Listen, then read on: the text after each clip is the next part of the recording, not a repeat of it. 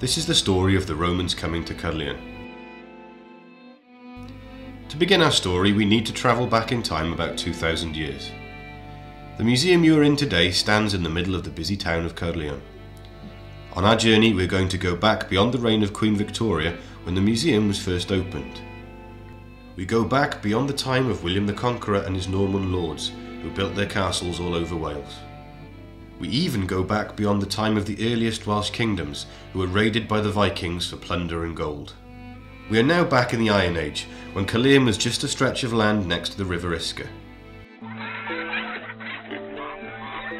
This land belonged to a tribe of people called the Silures. Today we call these people Celts, and they lived in settlements called hill forts. These people were farmers who lived off the land, growing crops and rearing animals, but they were also known as ferocious warriors.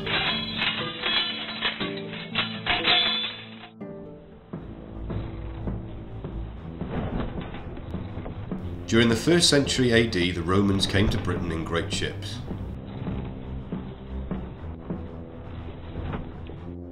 Their empire already covered most of Europe, and they came here in search of even more wealth and glory.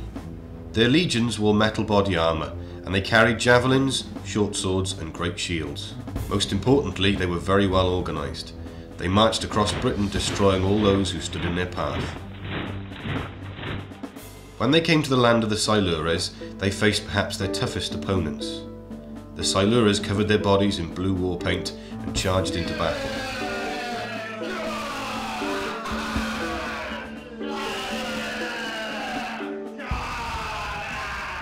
The Romans, on the other hand, fought with great discipline.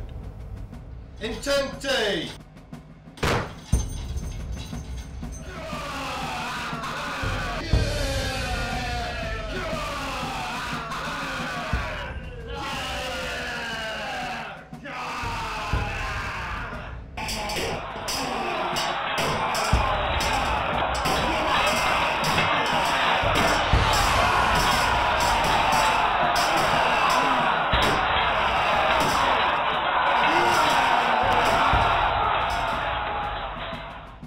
After many years of vicious fighting, the Romans were victorious over the Silures.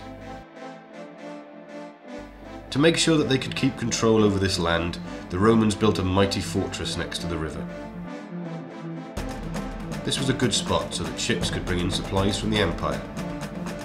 The fortress included a bathhouse so the soldiers could relax, an amphitheatre to train in, and barracks for them to sleep in.